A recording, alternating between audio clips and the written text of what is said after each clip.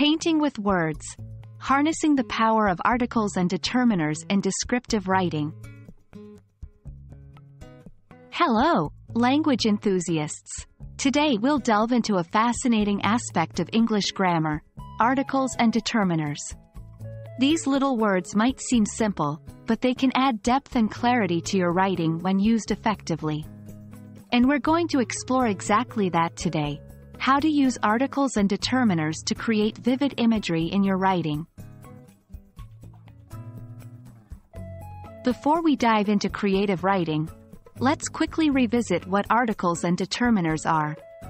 Articles are a type of determiner and they include a, an, and the. They help define a noun's definiteness. Determiners, on the other hand, are words that modify nouns to clarify them further.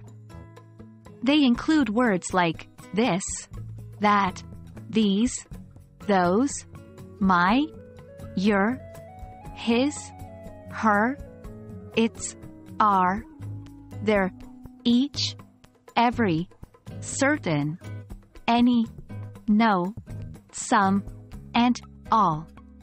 They are small but mighty, helping to set the stage for your nouns, giving the reader a clearer picture of your intended meaning. So, how do these tiny words help us paint a more vivid picture?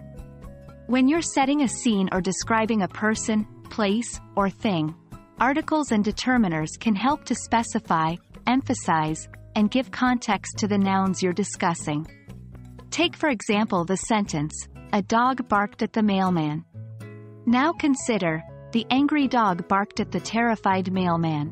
Notice how adding determiners, the angry, terrified, made the sentence more specific and evocative. Let's put this into practice. Here's an exercise for you.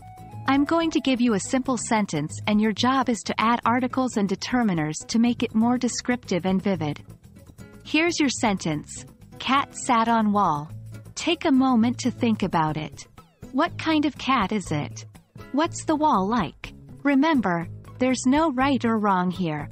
It's all about being creative and using articles and determiners effectively.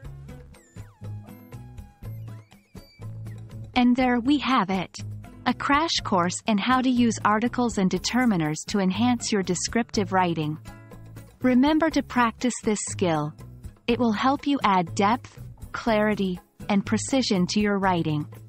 Keep exploring the world of English, and continue creating vivid imagery with your words. Until next time, keep practicing and happy writing.